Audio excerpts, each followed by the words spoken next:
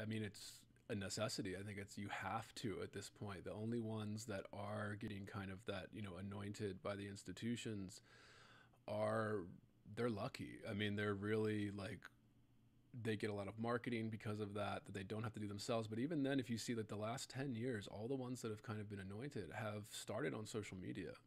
They've started with kind of a social media following that gets, you know, once you get to 10,000, 20,000 followers, whichever, you know, platform you're using, they start to take notice, because now that you have 10 to 20,000 followers, well, they can sell books. And I think that it's just, you know, they were hustling for that. They were, and the ones that succeeded, the Ocean Vuongs and things like that, they were definitely hustling before all this.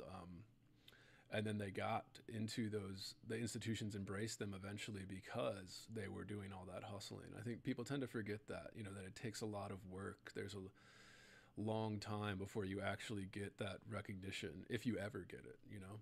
So yeah, I think it should be embraced, and I think it is being embraced. You know, like, you're not selling books unless you're marketing them yourself, you know, unless you've been grandfathered in, or you've already proven that you're a good self-marketer and have grown like a social media account or something. Like, those are usually what they're interested in now. Booktok, things like that, Poetrytok.